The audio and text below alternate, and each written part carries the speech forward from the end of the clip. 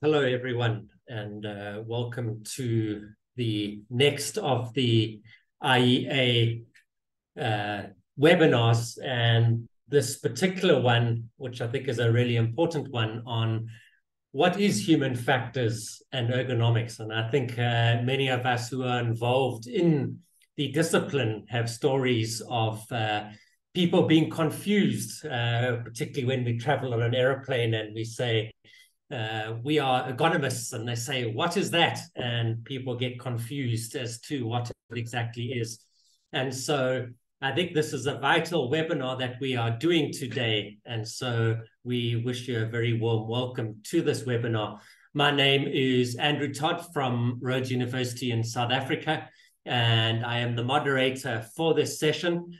And we have three fantastic speakers lined up for you today, and I will introduce them to you very shortly. Please, if you have any questions during the course of the webinar, please put them into the Q&A, and we will answer them as we go, and we'll facilitate some discussions of those questions once all three of the speakers have presented today. What we're really wanting to try and achieve with this webinar is to provide some clarity on perhaps the history of where human factors and ergonomics has come from and where we are going through the three presentations that we're going to have. And I think a nice starting point to that is the quote that I have at the bottom of this opening slide, where the reality when we're trying to understand humans and their work is that humans respond according to how they interpret the conditions under which they must labor. And that becomes a cornerstone of how we go about actually trying to implement human factors and ergonomics. So what is this discipline of HFE? As a starting point, historically, one of the key areas of interest has been physical factors. This is where we look at the anatomical, physiological, and anthropometric and biomechanical characteristics of humans and the demands that tasks, particularly physical tasks, place on those characteristics of humans. Historically, this has very often been referred to as ergonomics and takes this very physical perspective to trying to understand humans and their work environments and focus primarily on the physical systems of work. Much of the work in this comes either from a kinesiology or an engineering perspective. While at the same time, we haven't only just had a focus on these physical factors, we've also had a focus on cognitive factors, on human perceptions, human memory, human reasoning, human motor responses. This historically has often been referred to as human factors and coming more from a psychological perspective. Now, historically, these two factors have often been looked at independent of each other, where we focus just on the physical factors or just on the cognitive factors without recognizing the important interaction that occurs between these two and an acknowledgement of the profound influence that each of these have on each other and on the overall response to any activity that we are doing. In other words, there is no such thing as a purely physical task or no such thing as a purely cognitive task. And in fact, there is a strong interaction between these two. And over time, and since the 1990s, we have also started to recognize that it's not just cognitive factors and physical factors. In other words, work does not occur in isolation, but it occurs within context. And so organizational factors such as autonomy, cooperation, the socio-technical characteristics of the system within which work occurs are all going to have an influence upon both the physical and the cognitive factors. The key to starting to understand what human factors and ergonomics is that all three of these are interacting with each other. And that if we want to truly understand human work, we can no longer afford to sustain an artificial distinction between physical factors, cognitive factors, and organizational factors. And so you'll see on the IEA website that we always refer now to human factors and ergonomics or ergonomics and human factors. And really what we've tried to do is to acknowledge that those don't exist in isolation, and that HFE as a discipline is about the interaction between the physical, cognitive, and organizational factors. What are we suggesting here? We are suggesting that human factors and ergonomics is a multidisciplinary science, and you'll see that coming through in the backgrounds of the presenters today. We are a multidisciplinary science that looks to optimize the interaction between humans and all the other elements of the system, whether they are physical, cognitive, or organizational in perspective. And in fact, even more broadly than that, whether they are environmental factors, factors related to sustainability. And so these are the three core traditional perspectives, but we are obviously building and growing on that. And really what we are interested in as a science is the interaction between humans and these other elements of the system for the dual outcomes of ensuring system performance and human well-being. And it is our argument that if we ensure human well-being, balancing the demands of the work with the capabilities of the human, we also look after the system performance and optimize the performance of the system. So what this means as a systems-orientated discipline, in other words, is that we are interested in these global systems, and that in order to do that for the practitioner in human factors and ergonomics, we require levels of competency across these various aspects of what we are looking at.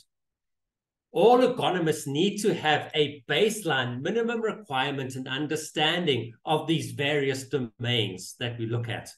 And you'll see this coming through. We need to understand the physical factors, the organizational factors, as well as the cognitive factors, plus these broader systems within which ergonomics exists. That isn't to suggest that you can't have a main domain of specialization or expertise. And again, you see that coming through from our presenters today.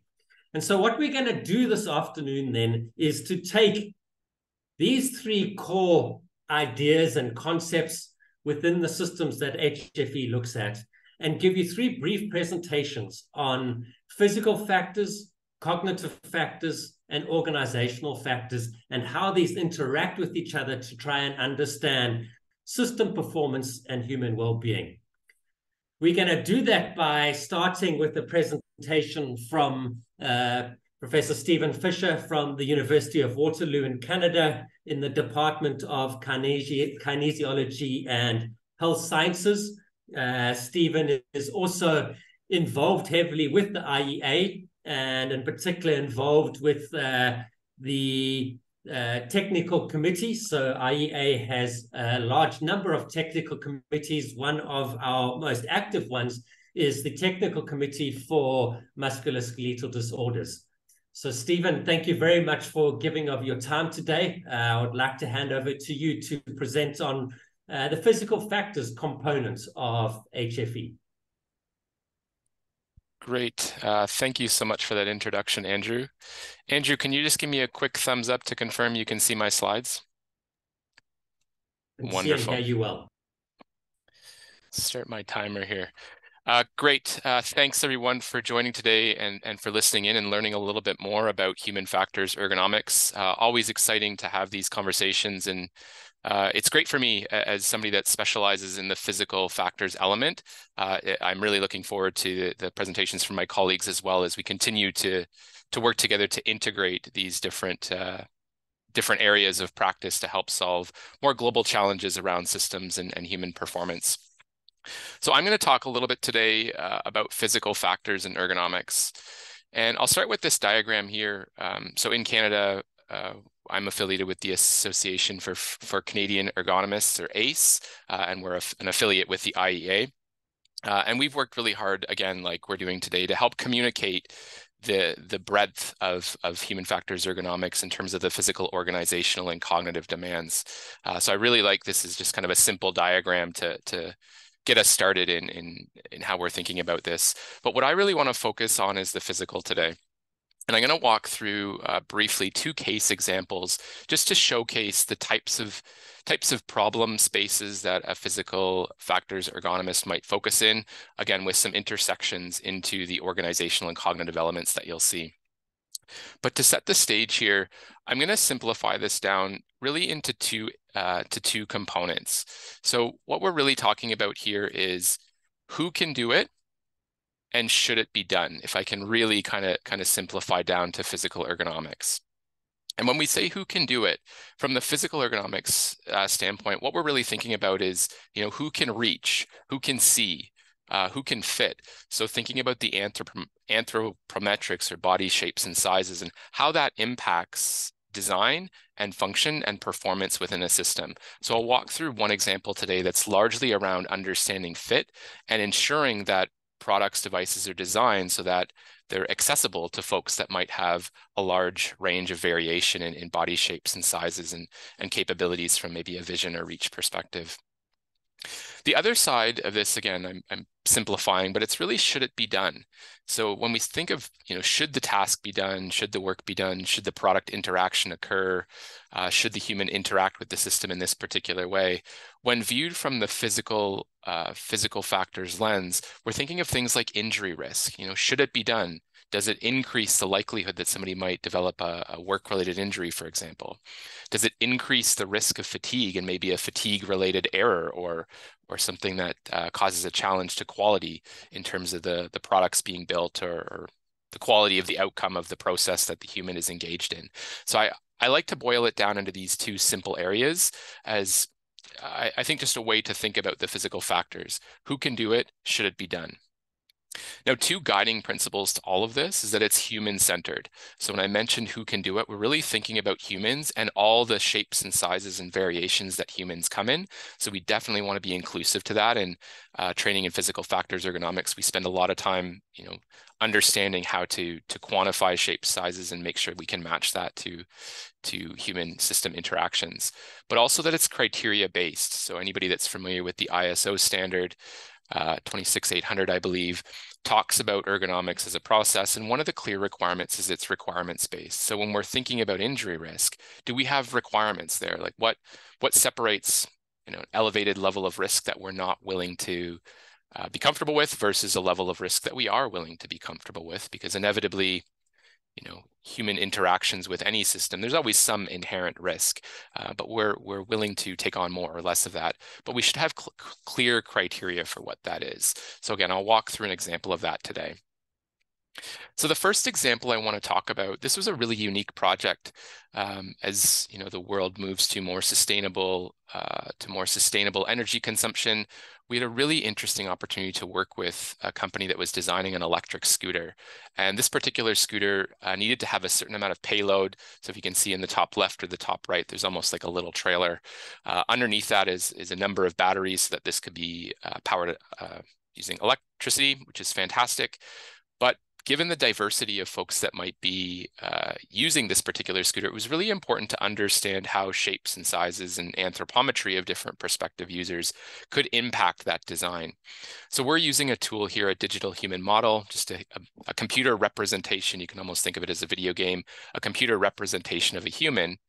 And what we can do is, I just scan through the slides here, is we can explore what if scenarios. So what you're seeing on the slide here is, well, what if we move the steering wheel in a whole bunch of different places? And again, for example, if I put the steering wheel, way up in the air, out in front, and what we can do is explore the range of positions and postures that somebody with that shape might take. And we can map this, and I have a little red, green, yellow, blue characteristic here. And what's important is that when the steering wheel centroid is kind of in this green area, it's allowing that rider with that body shape to posture themselves in a position that would be relatively neutral or close to neutral. There's obviously a little bit more that goes on behind the scenes there, but just to simplify for everyone. So if we had it in that green zone, that would be great. It would be great for this particular rider. And as we start to move, obviously we move out of that zone, we move into some of the red and blue zones. But then what's nice is we can also consider, other aspects of the design. Well, what about turning radius? How does that impact posture? You can imagine if the steering wheel is too far away and I have to turn, that right arm really might have to reach quite a distance. So we want to make sure we balance that. And what's great from a physical ergonomics perspective is we're really trying to understand how that user intersects with respect to things like reach, see, fit. So how do they position in there? But the device isn't just going to be operated by a single individual. It's going to be operated by individuals with a range of body shapes and sizes. So we can run the same analysis. And now here I'll use a 95th percentile height male. So quite a different size and shape than the female. But again, thinking from a physical ergonomics lens, I can apply the same types of logic. So, I can explore and move around. Where would it be best for this particular rider?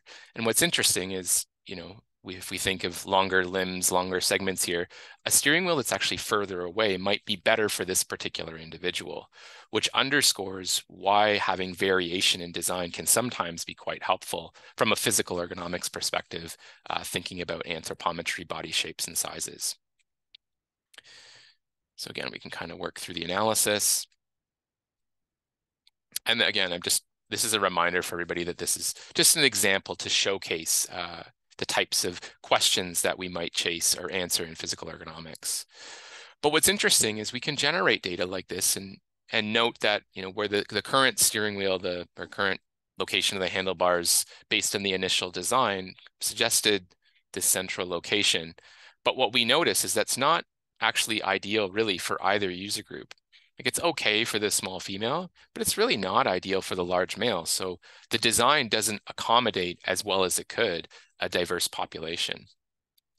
Now, if we assume for a second that we can't have, some variation, some adjustability in handlebar location, which might be a more ideal solution, where could we put the steering wheel so that it best accommodates both?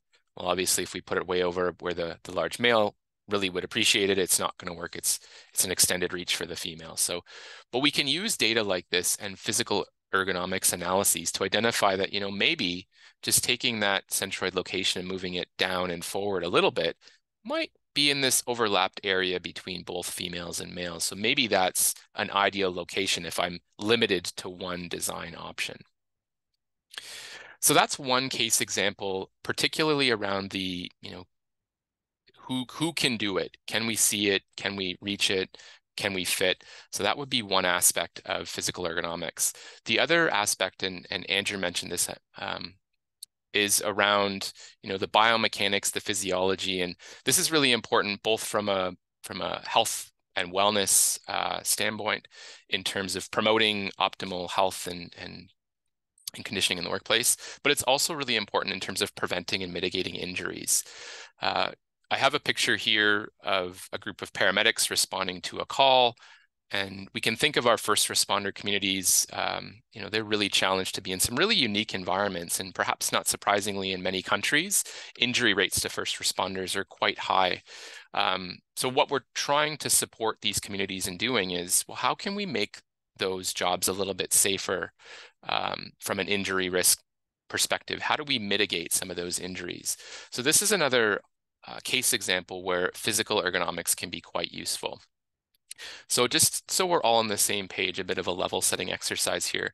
What you see here is a paramedic pulling a manual stretcher out of the back of an ambulance. Now, in some jurisdictions in the world, a manual stretcher like this is somewhat archaic. In others, this is very commonplace. This is a common task that a first responder paramedic might perform. And with changing technologies, a number of solutions were being developed to try to reduce some of the physical hazards. So again, if you're just watching the video on screen, you can see it's almost a push of a button, and we've automated out a lot of that physical exposure. But sometimes there's more than one way to solve a problem. So here's another example of another sort of powered approach.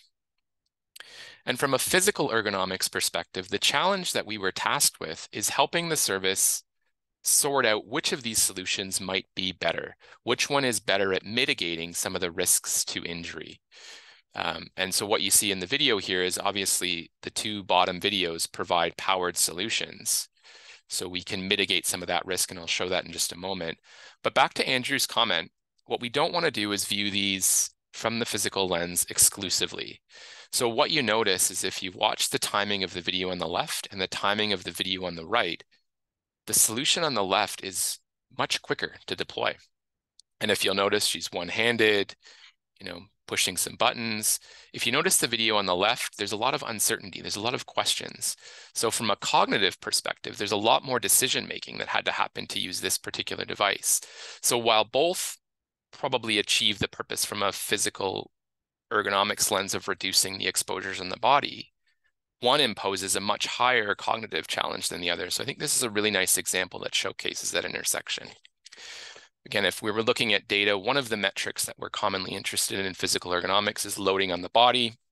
So this is an example of compression. So how much compression is on your spine. We have some thresholds and tolerances there.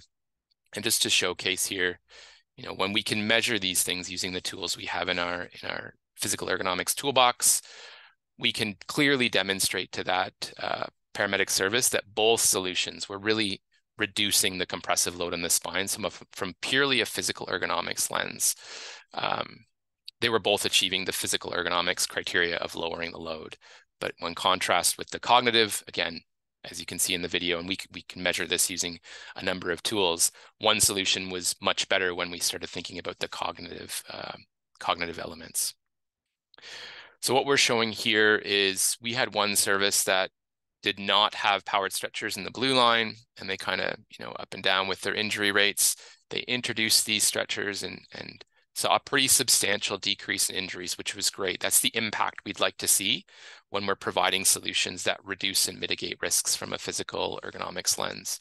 We had another service, oddly enough, they actually saw a big increase, but they did not purchase powered stretchers. So we were able to clearly show that their risks remained high in the absence of powered stretchers.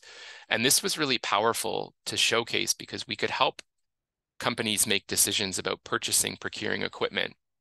In this case, where the cost of the equipment would be recovered in 5.8 years, which is less than the 7-year service life. So the company would save enough money, we projected, in injury reductions that they would easily pay for the intervention. So not only is it better for the health and well-being of their workforce and for patient outcomes, but it's also financially viable, financially stable. So this was an important contribution from our team to help make decisions around technologies and that sort of thing. Now, at least in Canada, where we reside, shortly thereafter some of this work, there were some fairly large investments. So services were starting to pick this up and make some fairly substantial large investments to procure this technology.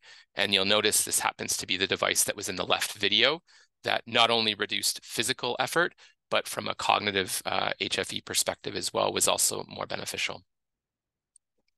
For those looking for resources, so if you're in a sector where physical exposures, physical hazards, physical ergonomics is a concern, I'd encourage you to check out msdprevention.com. There's a number of these sites, but this is a center that I'm affiliated here with Waterloo and has a number of different resources to help assess, understand what criteria could be assessed, what might be important, and then to Andrew's point, helps to articulate when you need to bring in somebody with a little bit more expertise versus when you can deploy some of these tools on your own. And with that, I'll end off, and just before I pass back to Andrew, where is the future going? And I think it's a really exciting time right now, particularly in physical ergonomics, where tools like computer vision are really challenging us maybe to rethink how we monitor exposure, how we measure workers, what types of things we consider. Are there new criteria? So again, there's certainly an evolution in ergonomics and particularly physical ergonomics practice. So certainly look forward to the future and what it may hold. But with that, I will wrap up and pass it back to Andrew. Thanks, everybody. Thank you very much, Steve, for that fantastic talk.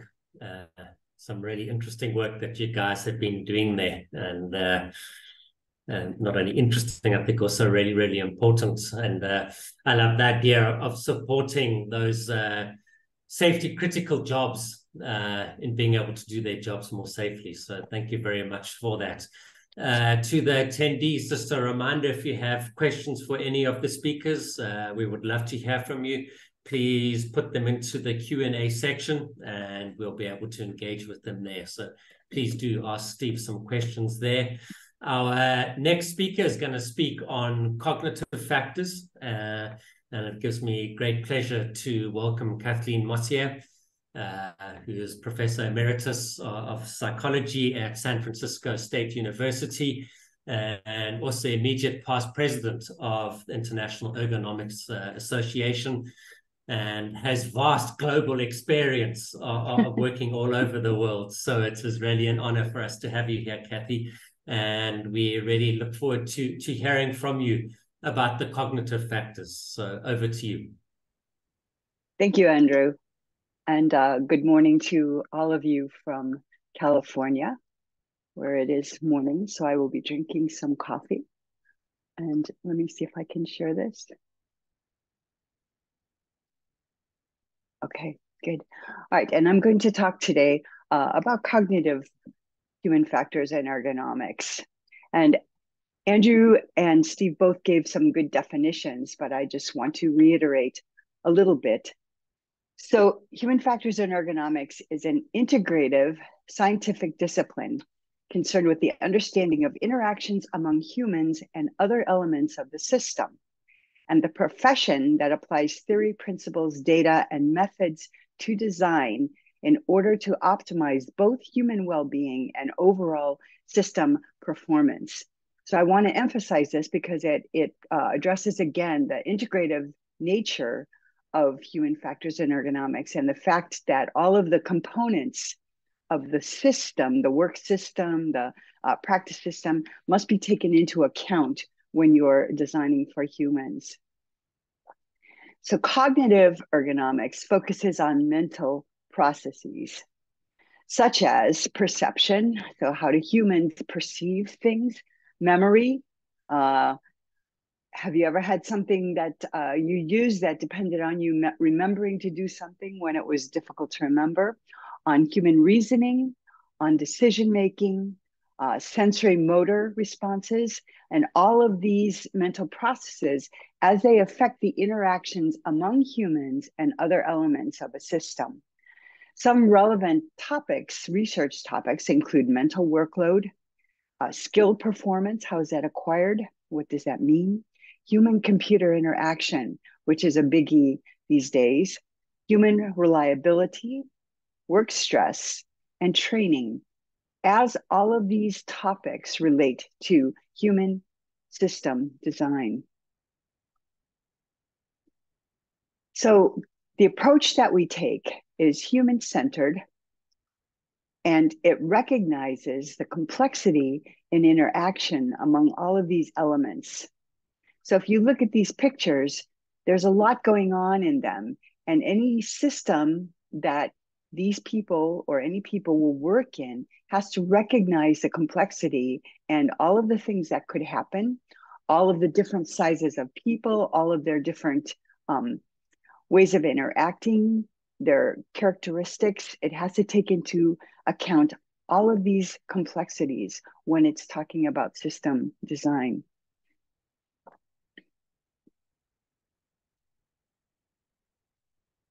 Sorry, it's not going anywhere. Okay.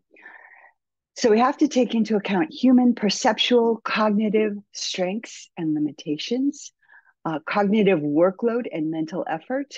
What will this design impose on our cognitive workload and mental effort? Human vigilance and monitoring behavior. And we also need to design our systems to facilitate requirements of system use, such as situation awareness. Do you know what's going on in the environment within which you're interacting? Do you have accurate mental models of what's going on in this system? Do you understand how it works? How are you making decisions? And will this vary depending on whether you're new to the system or whether you've been using it for a long time, or the domain? Does your expertise impact how you make decisions, and how do you design so that both novices and experts can use the same system? And it also has to consider the notion of collaborative work, because in a complex environment today, people are often working and performing in teams. So how do you facilitate collaborative work?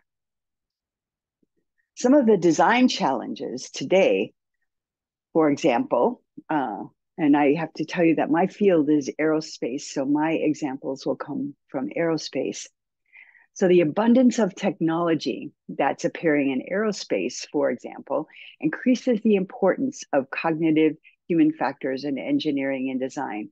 So if you look at the cockpit here as a system, you have to make sure that all of the elements are designed with good human factors.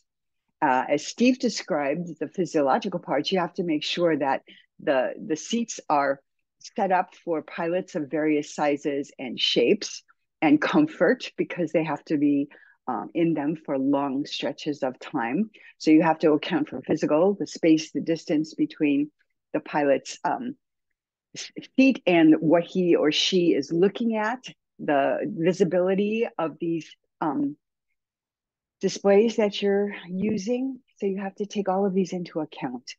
So the design of good work systems must consider the cognitive as well as the physiological factors. One of the things I mentioned was facilitating collaborative work. So how do you make sure that the pilots on the right and left side of the cockpit have the same information and have the same mental model of what's going on in the situation?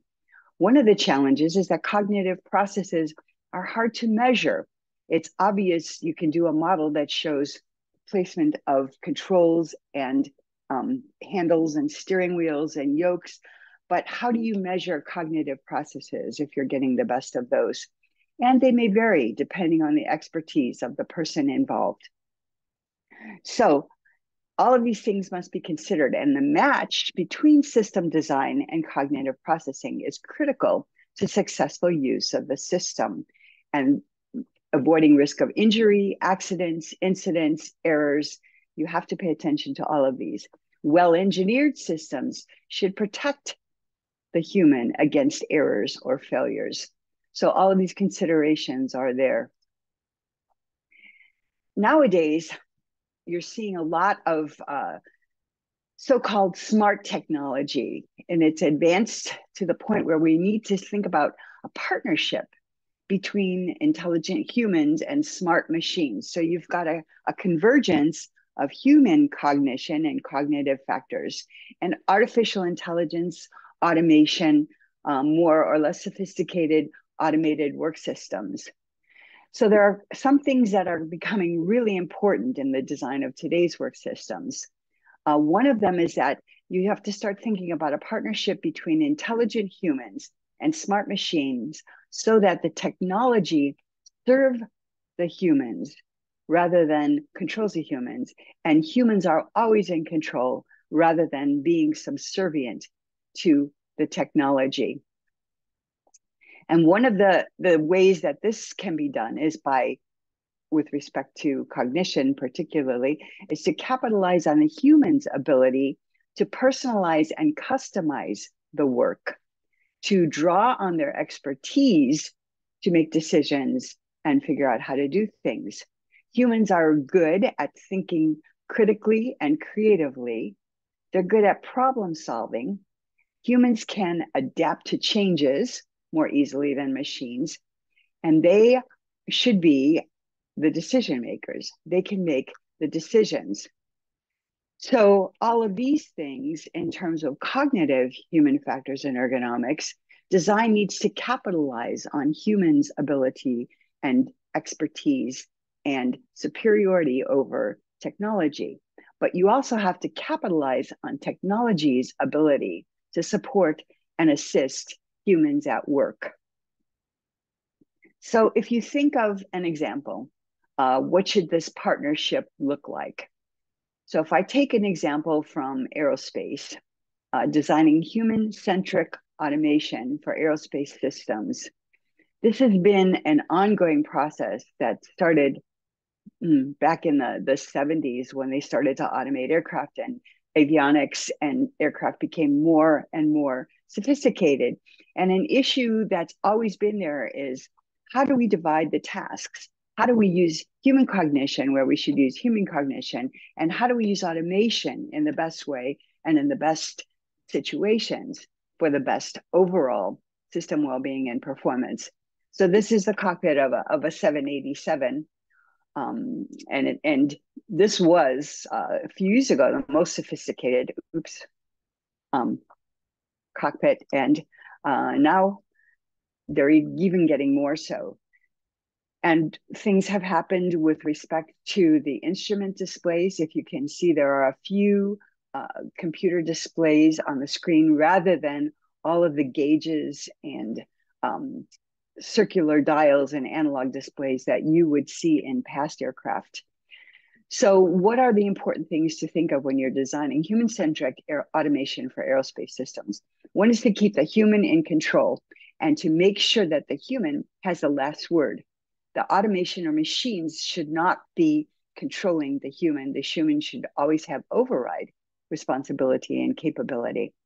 You need to keep the human in the loop of what's going on with automated systems that are observable or transparent. So the human operator, the pilot, knows what's going on and can observe it being done, doesn't have to dig through displays, multiple layers to figure out what's happening and why the automation is doing a certain thing. It should be understandable and predictable. You should be able to predict what your automated systems are going to do next.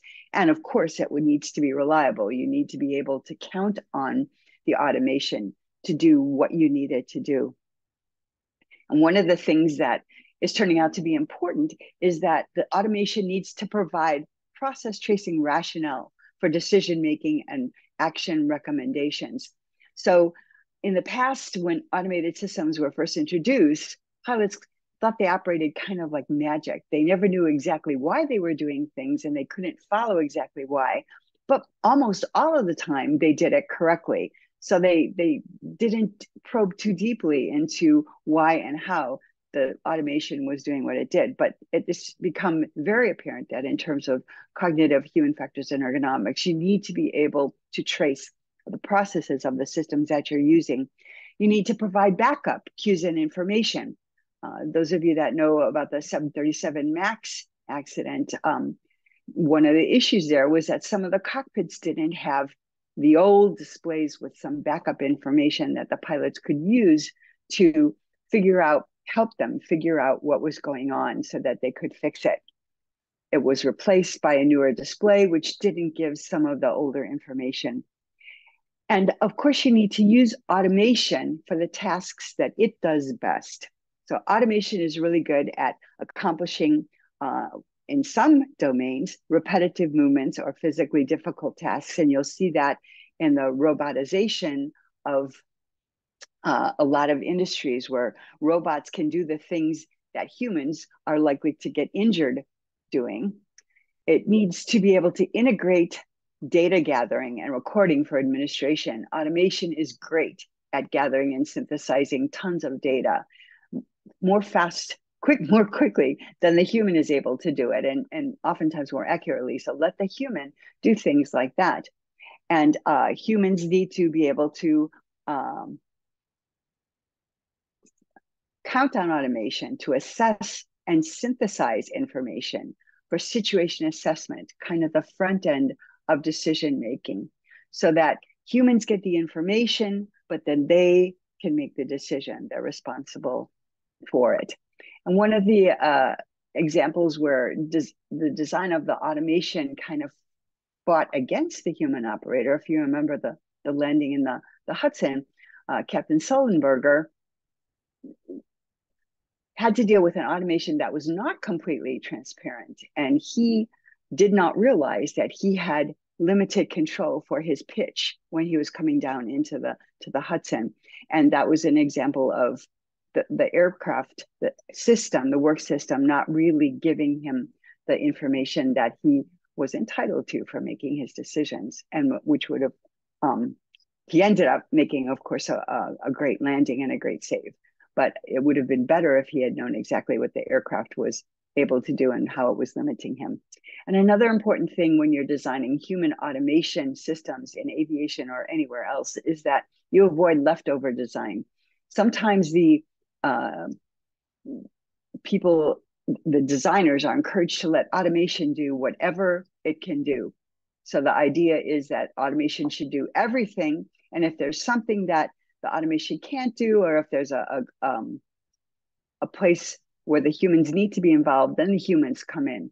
And the problem with that is that the humans are not in the loop, and the humans operators are not cognitively aware of everything that's going on, and they end up doing a subset of tasks that may be either meaningless or maybe just the terrible tasks. Like they say, the aviation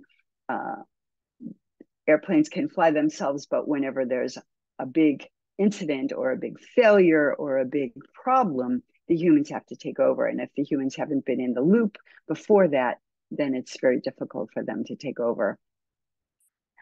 So another place where cognitive human factors and ergonomics is going to be really important is when you're designing for remote or multi-agent team collaboration. So I talked to you a little bit about the cockpit, and remember, that's one part of the system. The rest of the system is on the ground. So you're talking about an air-ground multi-team system with multiple agents. So how do you make sure cognitively in the system that each of these agents and each of these parts of the multi-agent team have the same information? And right now, the project that we're working on has to do with Earth-space collaboration. So there are even additional challenges in there, such as time delays for communication and technological limitations. So how do you design the systems so that they'll be cognitively the best for the operators and will end up serving them and cognitive performance? And this old picture can give you a little bit about what happens when you don't consider cognitive human factors in system design. You may end up with humans doing things that are unexpected, and the system performance may not be what you expect. So thank you very much. Kathy, thank you for a very enlightening talk as always, and your detailed knowledge of the cognitive factors, and again, that emphasis of in a cockpit, there's physical space, and how the physical space in that cockpit plays a role in the cognitive demands and fatigue, etc. So thank you very much, Kathy. Our last speaker today is a fellow South African, Professor Andrew Thatcher, who is Chair of Industrial and Organisational Psychology at the University of Witwatersrand in Johannesburg. He is also involved with the IEA, and in particular here, he is Chair of the Task Force for the Future of Work. And Andrew's going to be giving us some ideas around organisational factors and ergonomics. So Andrew, thank you very much. Over to you. Andrew, thank you very much for that introduction, and thank you very much to Kathy and Steve for their introductions to essentially what I'm going to be talking about, which is an introduction to organizational ergonomics. I apologize for all of the Americans for my English spelling, my British English spelling of organizational throughout my presentation.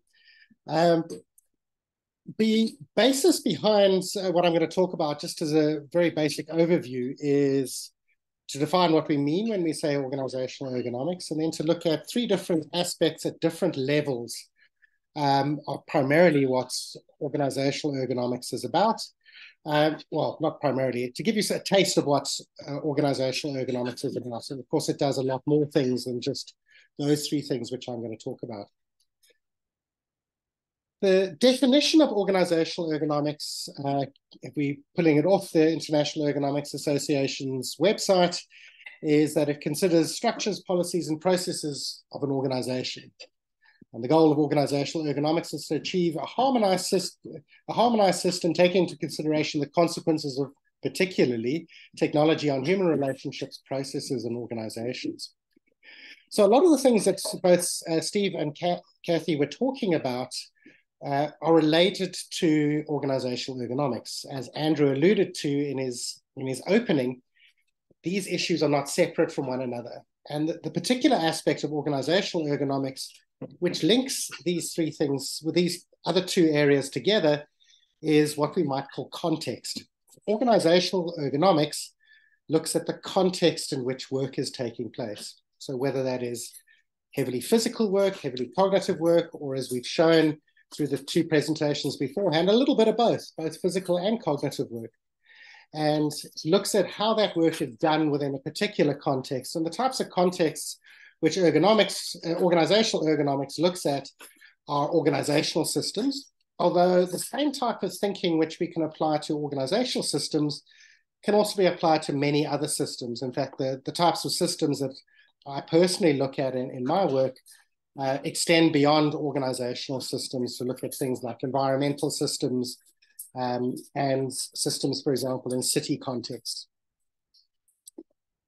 This diagram was originally produced by a well-known ergonomist by the name of Neville Murray, who was attempting to demonstrate the different levels at which human factors in ergonomics operates.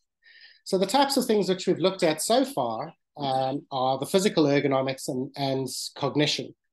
And those are, in this particular slide, the second and the third blocks. What I'm going to be talking about is the broader context in which these types of interactions take place, and that's at the team and the organizational level, and particularly looking at how we can arrange all of the different processes.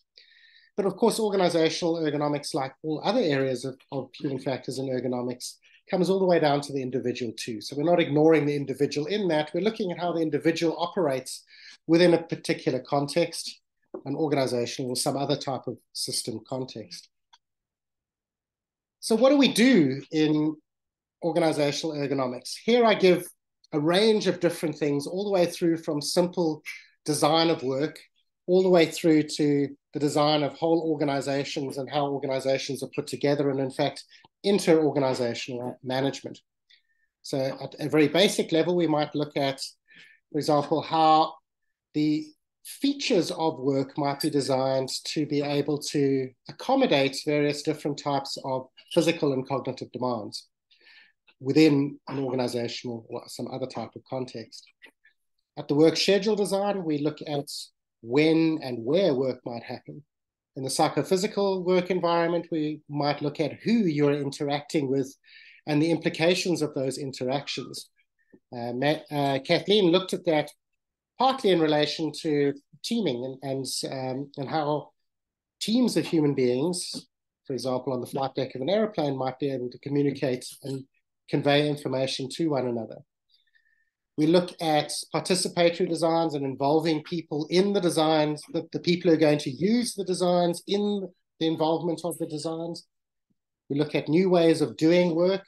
That's one of the examples which I'll give towards the end of my presentation, how we ensure quality in there, and also how we might look at designing whole organizations or whole change management processes as we go through, for example, an intervention in a whole organization, and how we might get that organization to operate optimally. At the work design level, and this is where I'm going to go into just one of the ones which I'm going to look at in a little bit more detail, what we look at is how do we change the characteristics of the job in order to ensure efficient functioning in that job. Efficient in terms of the well-being of the individual, and efficient and productive in terms of the needs of the organization. So that would be how much work is being done, what type of work, what skills are needed, how difficult is that job, and to look at how we might be able to either redesign that job to be able to cope with these various different demands, or provide different types of tools and or automation and or artificial intelligence to be able to assist the person in actually doing, the person or the people in actually doing those jobs. Another aspect of work design is to look at when and where work is done. And that I'll cover in the next slide when I talk about work scheduling.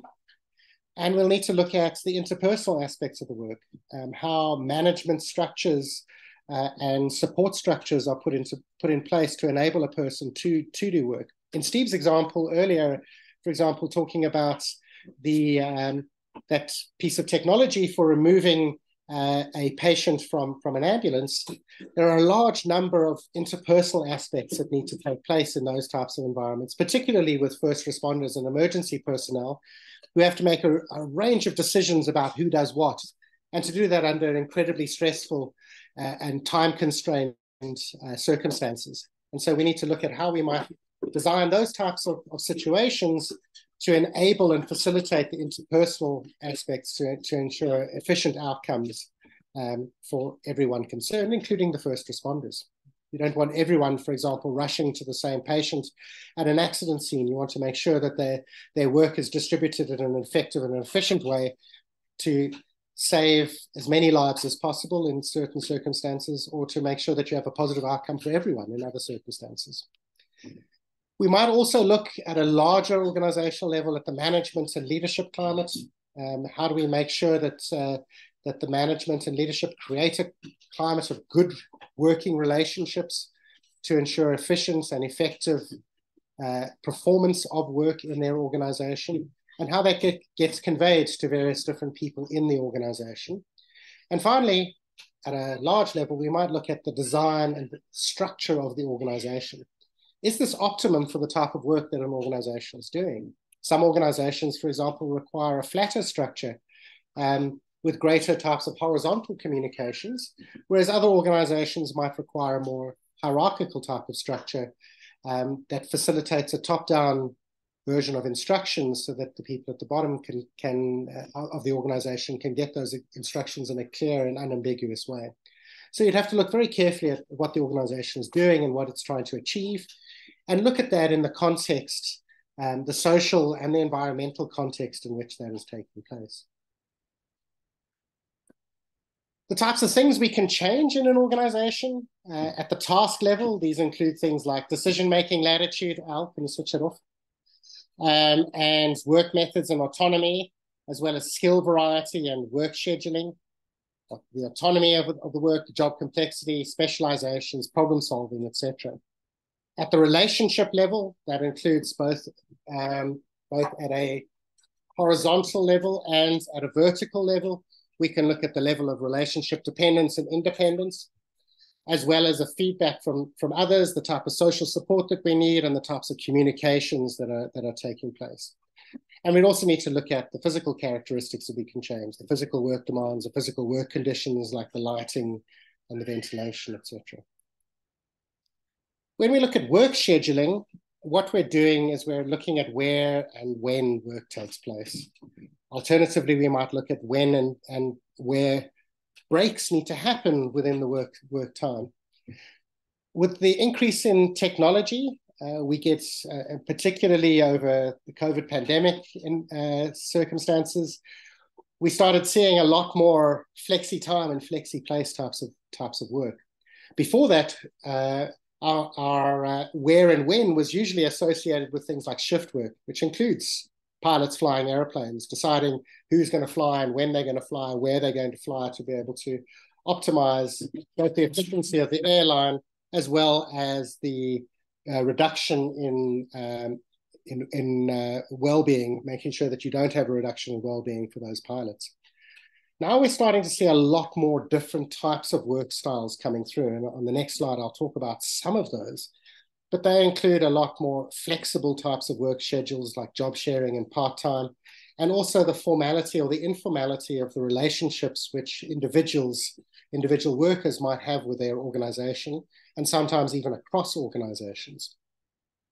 So the types of things that we're looking at is trying to ensure that we reduce the amounts of spillover of work situations into non-work activities so that people can get the right type of rest. We need to make sure that we look at how mobile technologies can be used for the benefit of human beings.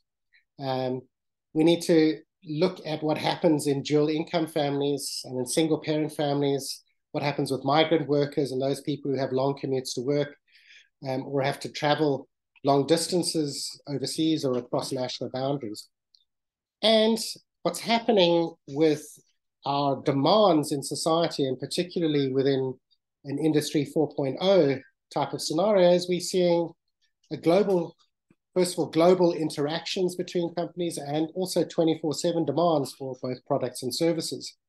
When your internet service goes down, it's 11 o'clock at night and you're watching a big football game, you want to be able to pick up the telephone and be able to phone someone and get a service to be able to restore your internet service. You don't want to wait until the morning until everyone else is awake. And so this creates various different types of demands. Here's just a couple of pictures about what this might mean in a home work environment. When people are given this huge amounts of flexibility, it means that we are on our mobile phones or doing work 24/7, and we need to ensure that we create, through organizational ergonomics, work systems that prevent this type of thing from happening.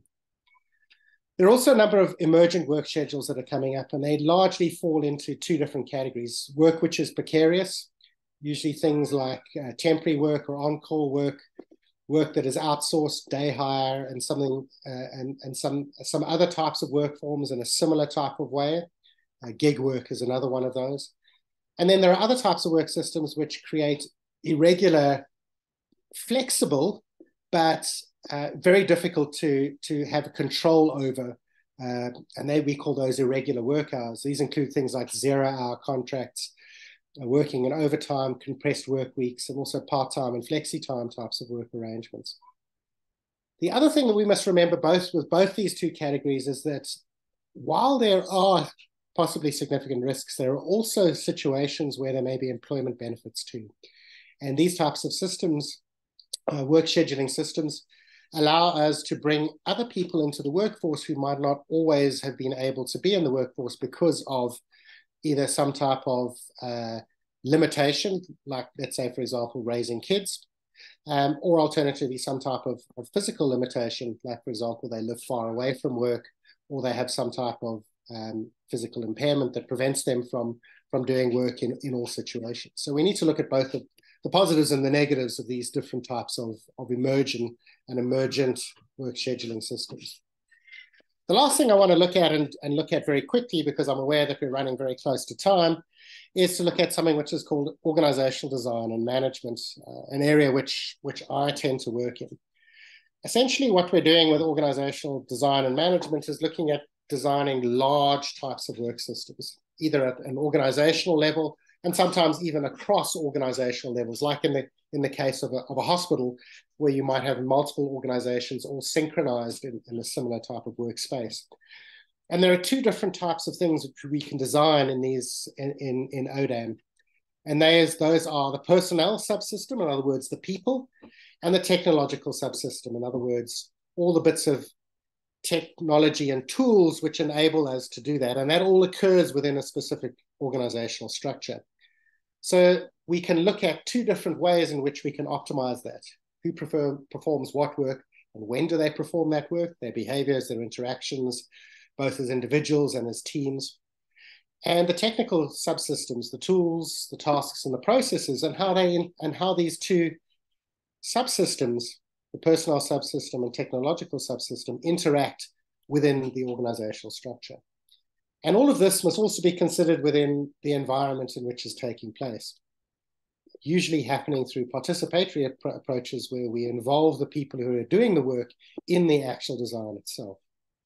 This is a diagram that's far too complex to be able to describe in detail. Really, just what I want to say around this is that when we're looking at designing through organizational design and management, is that we're looking at a number of different aspects. First of all, we're looking at what are the inputs coming into our system from the environment and from the work that's being performed. Within the organizational setting or within the type of system that we're trying to change, what are the transformation processes? What takes place inside the system? And what do we want to produce at the other end? And that is done through something which we call the performance outputs. What are the types of outcomes which we want to achieve? This particular diagram is taken from some work which we call, and one of the systems which help us do this. And this is essentially exactly what I've been talking about. And this one over here is called SEEPS. It's SEEPS version 2. Essentially what we're doing is we're looking at the work system, the tools, the people, and what they do within that particular organization, how that gets transformed through people to produce patients and caregiver outcomes that are both desirable and optimizing the human beings in doing that work. So essentially what I'm doing, and I realize I've run out of time and I apologize for that, so to give you a little bit of a taste of the range of different type of work which we would do in organizational ergonomics, and also how it integrates with both cognitive and physical ergonomics, which you heard talked about earlier. And with that, I'll hand back to Andrew to see the questions which are now starting to come in. So thank you very much.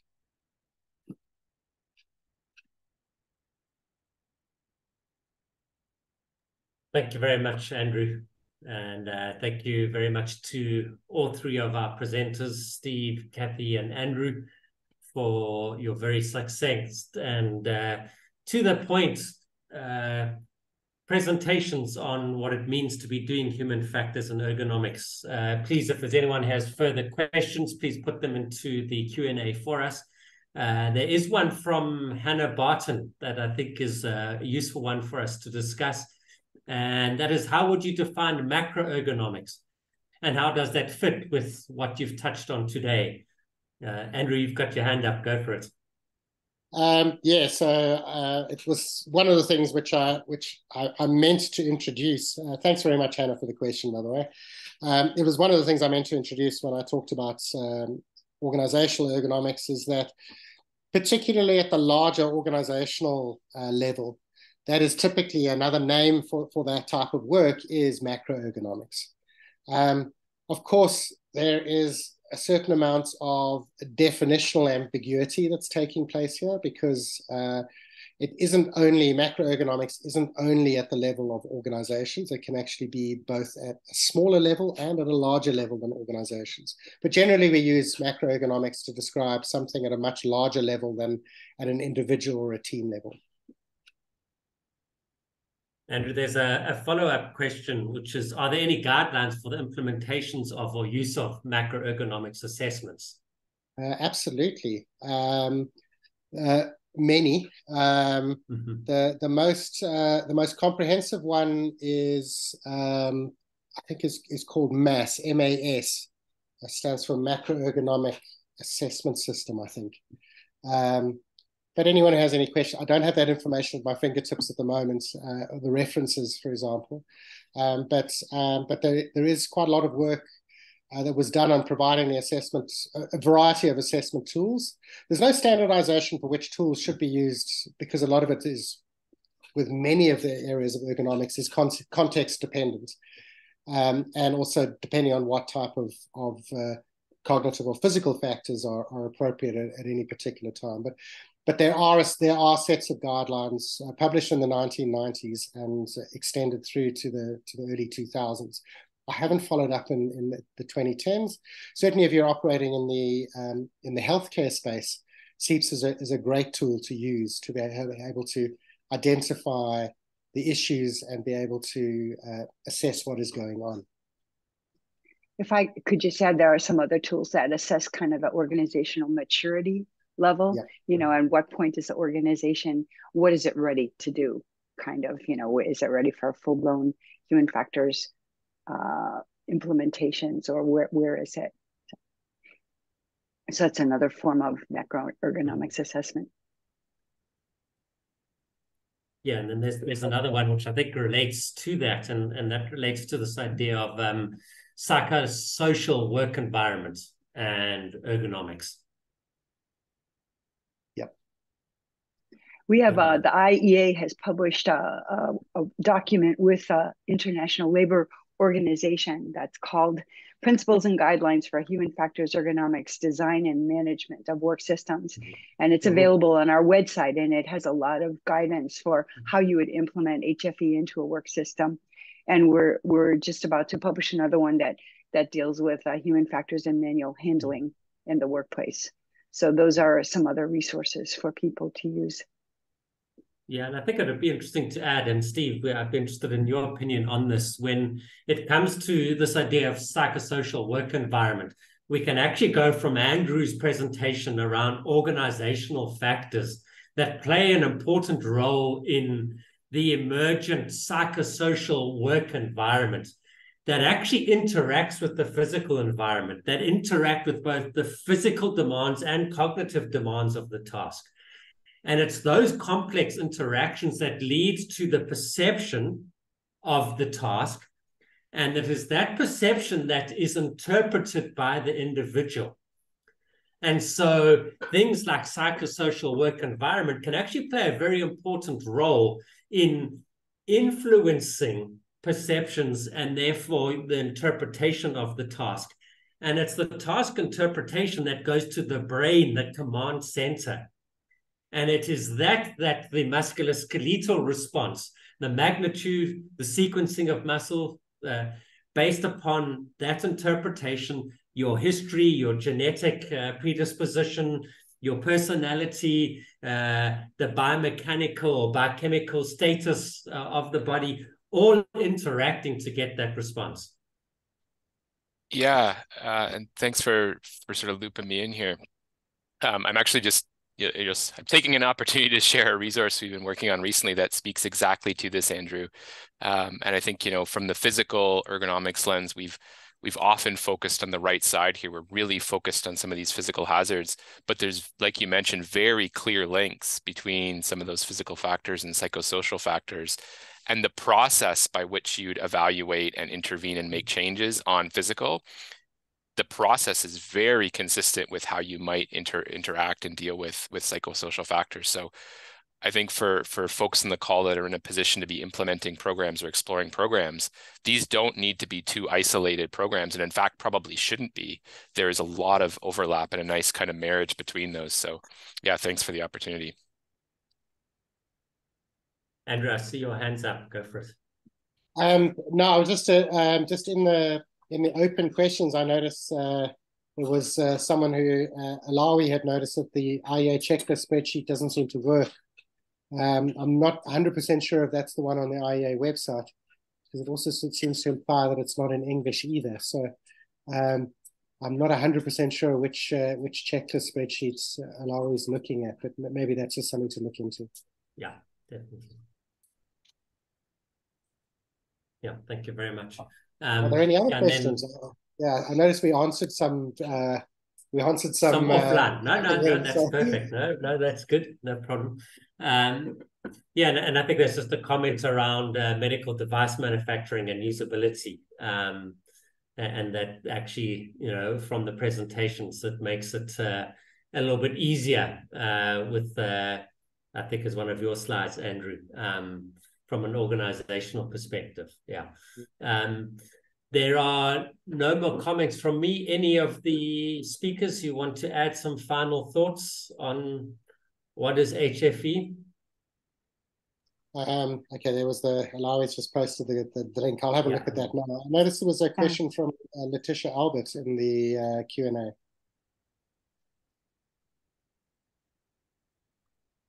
Yeah, that was the one I was talking about, the medical devices. It's more a comment than a question. Okay. Yeah.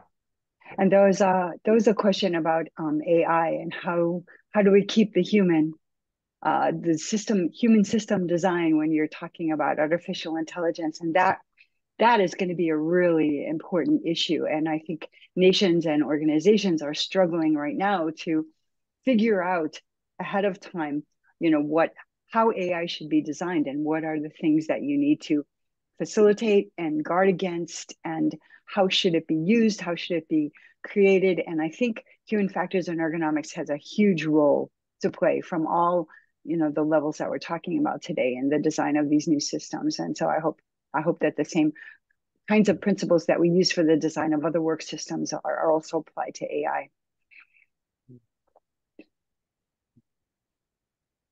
Andrew, anything more from you?